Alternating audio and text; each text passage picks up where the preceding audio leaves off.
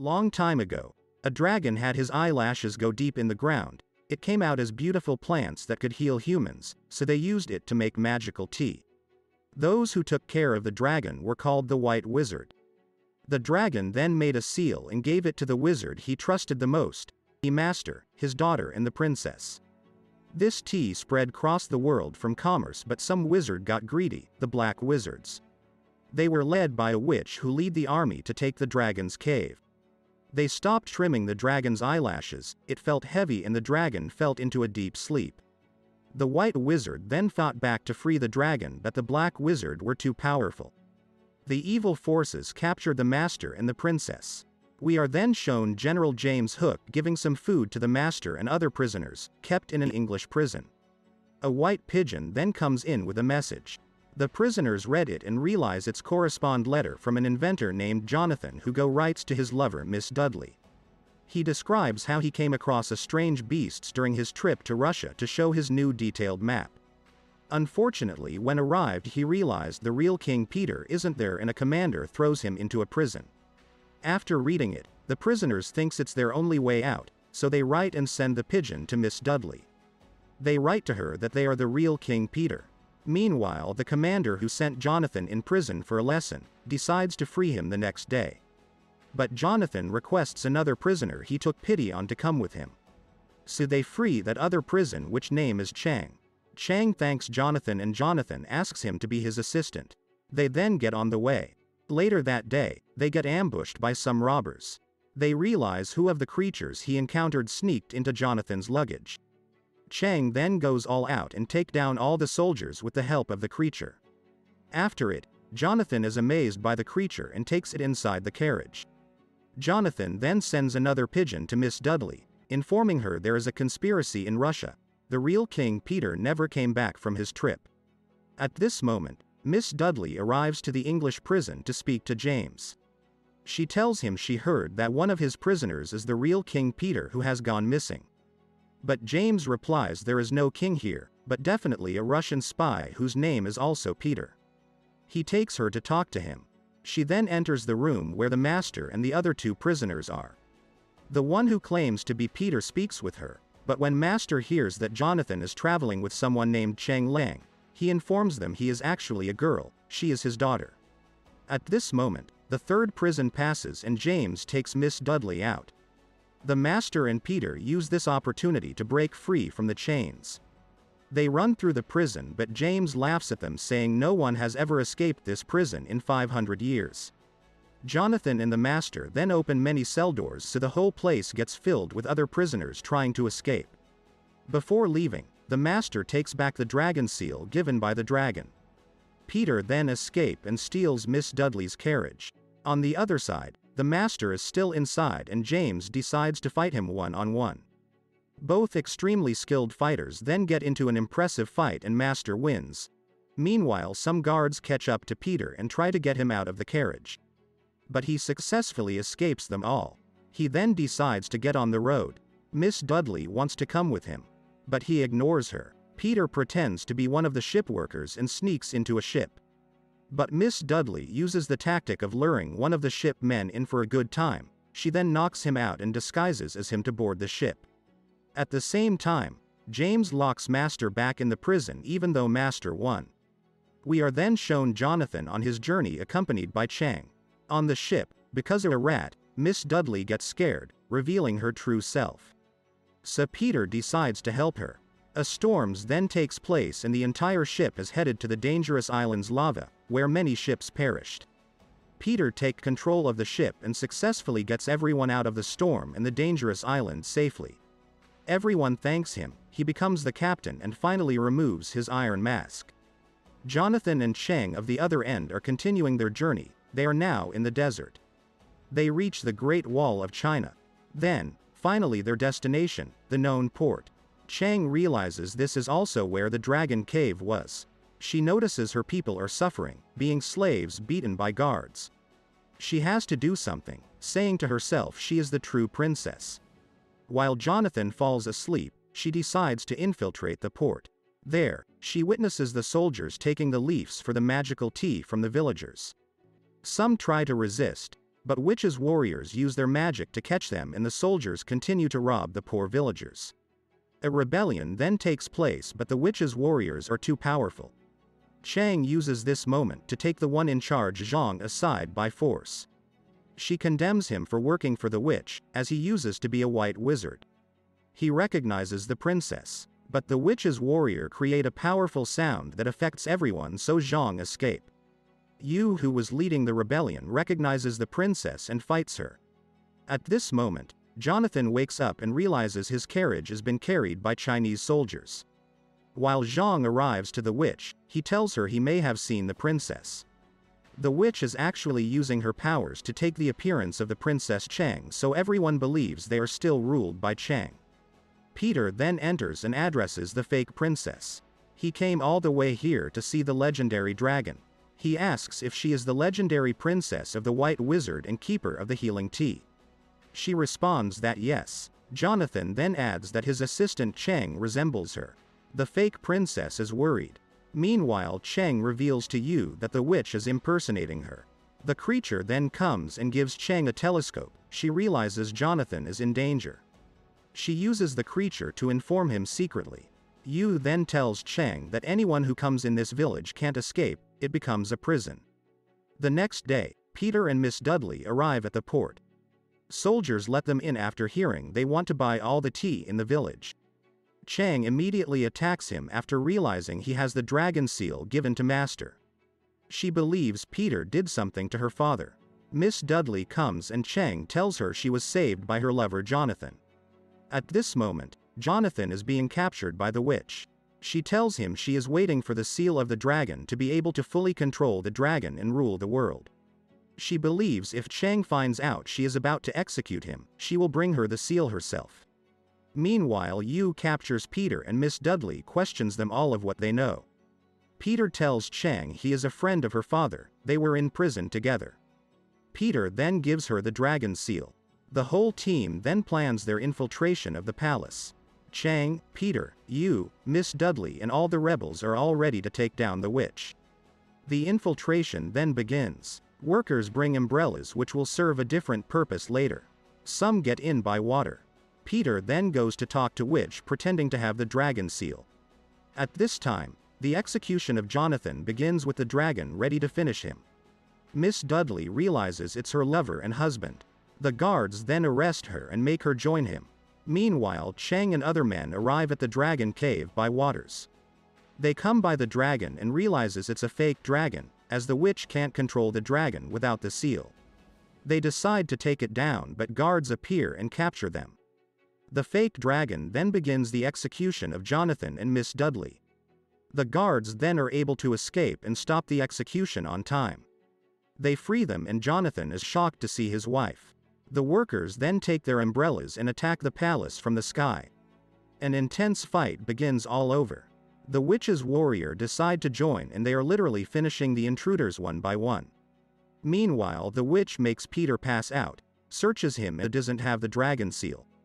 At this moment, Chang goes deeper in the cave and finds the dragon in chains. She puts the dragon seal in place and a uniform shows up. While at the entrance, the intruders find out the witch's warrior's weakness. They are not magic but robots with electricity powered. They finish those robots when they run out of electricity. After the seal being put in place, the dragon starts waking up, as well as Master, who helps at distance from his prison. He controls the dragon that breaks free of all his chains. The witch then decide to escape from the palace on her balloon. But right at this moment, the dragon breaks from the cave with Chang riding on it. It goes against the witch. Everyone fighting across the palace stops while witnessing the dragon. Cheney them takes he witch on a one-on-one fight. The princess fights the fair princess. During the fight, the two right women of the witch come to fight the princess, also disguised as the princess. So now 4 princesses are fighting. One of the fake princesses are able to get the seal off Chang. The witch jumps and grabs it. Now that she has it, she betrays her 2 servants and throws them off the cliff. Peter, Jonathan, Miss Dudley and other men enter. No one knows who is the real princess. The creature arrives and recognizes the real princess. After witnessing that, the witch stabs Jonathan and reveals herself to everyone. Using the seal, she tries to control the dragon, but the creature steals it from her, but she throws a weapon at it. The seal then falls and both Chang and the witch jump to grab it. The witch grabs the seal, while Chang grabs the wounded creature. While falling, the witch orders the dragon to save her, but he refuses, so she falls in the river. Later, Jonathan realizes the witch's weapon went into a photo of Miss Dudley instead of reaching him. Peter comes back being the king of Russia and orders James to release his friend the Master. James comes to Master to let him know he is free. The Master tells him James was his best opponent. When hearing the dragon is free, the Master breaks his chains and invites James to China to show him. We are then shown that the seal is lost deep in the ocean. Chang comes back being the princess. The movie ends with the Master telling kids that it wasn't the seal that gave the power to the dragon, but love. James is right next to him and the Master shows him that the dragon is everywhere around.